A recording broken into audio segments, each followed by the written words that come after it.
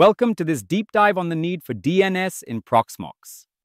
In this video, we'll explore why name resolution is essential for virtualization, how Proxmox uses DNS, and the best practices to ensure your setup runs smoothly and securely. DNS, or the domain name system, is what allows us to use human-friendly names like proxmox.local instead of remembering complex IP addresses. Without DNS, managing and communicating within networks, especially virtualized ones, becomes a frustrating exercise in memorization and manual configuration. In a Proxmox environment, DNS plays a foundational role. Whether you're managing clusters, accessing shared storage, or configuring backup servers, Proxmox depends on name resolution for seamless communication. Hosts, virtual machines, and containers all need accurate DNS to function reliably.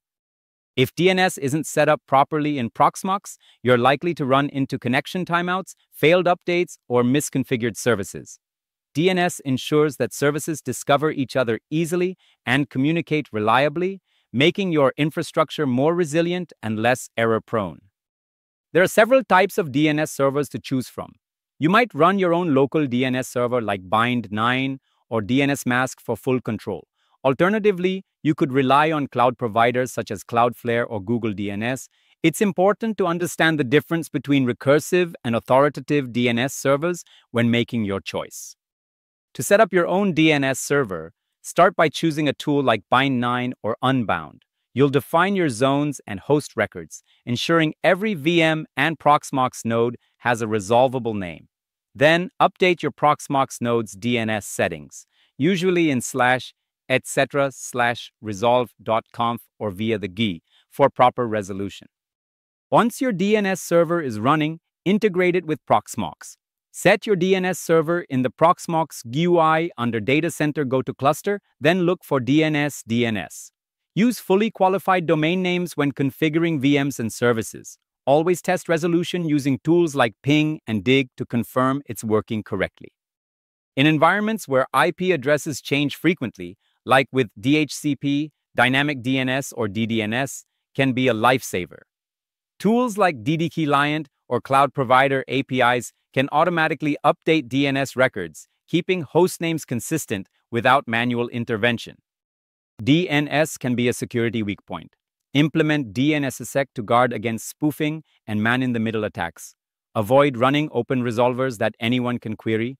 Always restrict access to your internal DNS servers to known IPs or interfaces. Just like any critical service, DNS performance should be monitored.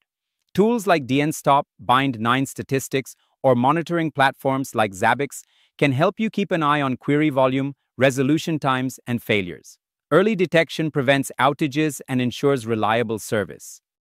A well-configured DNS setup leads to better network stability, fewer misconfigurations, and easier orchestration of services. Everything from VM provisioning to cluster synchronization becomes smoother when names resolve correctly every time.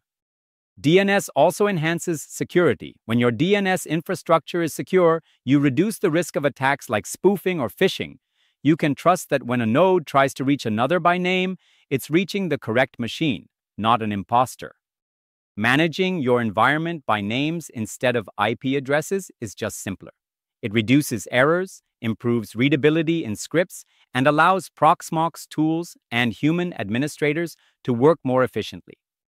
To wrap up, DNS is more than a convenience. It's a necessity in any Proxmox deployment.